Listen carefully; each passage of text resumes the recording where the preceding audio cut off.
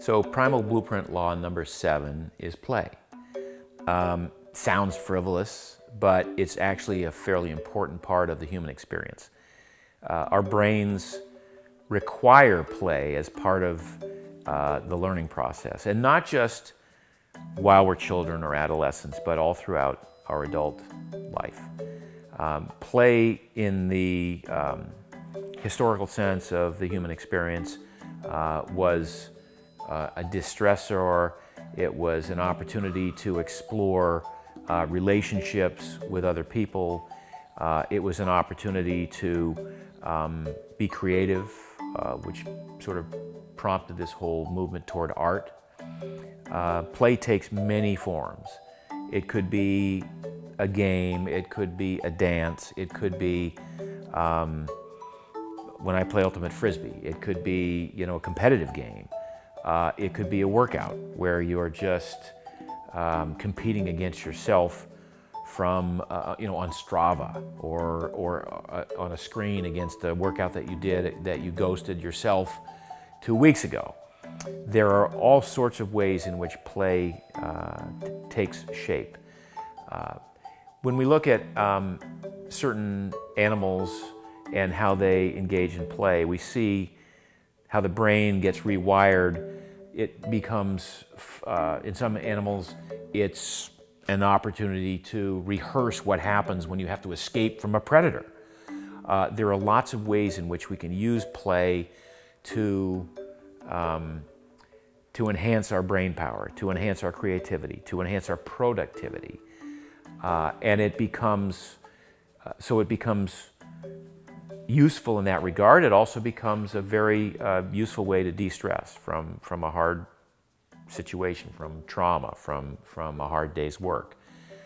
So finding ways in which we can play and be playful is probably the biggest challenge that people have in the primal blueprint. Like they don't, they might get their diet dialed in, they might have a great exercise program, they might even get their sleep handled, but play is like, no, I can't bring myself to find ways in which to play. And I would suggest that the more opportunity you have for play in your life, the more enjoyable your life will become. It's probably, when we talk about the primal blueprint and the intent to live awesome as a result of engaging in this template, this primal blueprint, the ability to enjoy life, to feel fulfilled and content, and to get pleasure out of every experience is certainly enhanced by incorporating play into as many areas of your life as you can.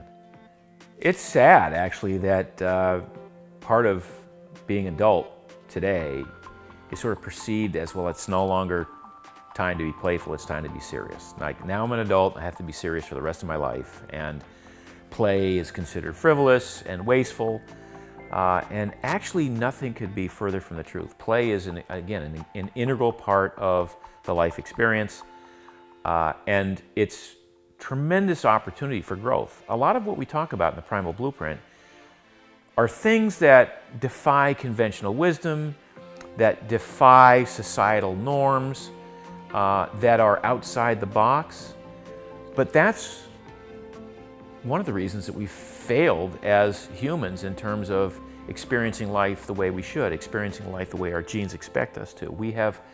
We've so confined ourselves with our experience, with what we eat, with how we move.